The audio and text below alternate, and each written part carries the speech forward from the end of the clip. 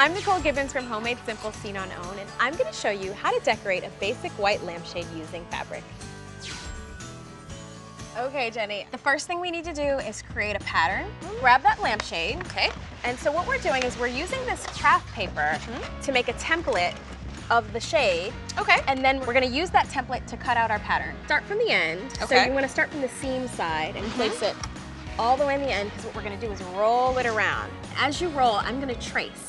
And you'll see how the pattern starts to come together as we roll. There's the So I seam. think that looks good. Okay? Great. So then you're going to keep it in place. Okay. And I'm going to swing around here. And there's the seam. Perfect. Now that we have our pattern, we're going to cut it out. Okay. And we're going to leave about an extra inch on either side, so we Okay. have extra room to work with. Perfect. Okay? Got it. Looks good. So now that we have the shape that we want, we're going to cut our fabric out. Okay.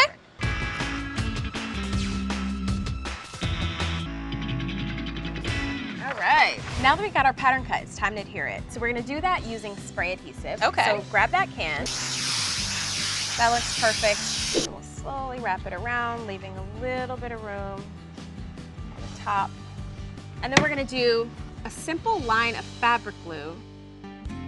And then the next step is really just to fold over the ends on the top and the bottom. Okay. So I'll show you the technique. We're going to use the glue to secure it, but we're going to fold around, and when we get to these little metal pieces, we'll snip. Okay. So it Fold fits right over. around. Okay, and that's the technique, and we'll wrap around. This looks beautiful. Now we have a custom-made fabric lampshade. Awesome. I love it.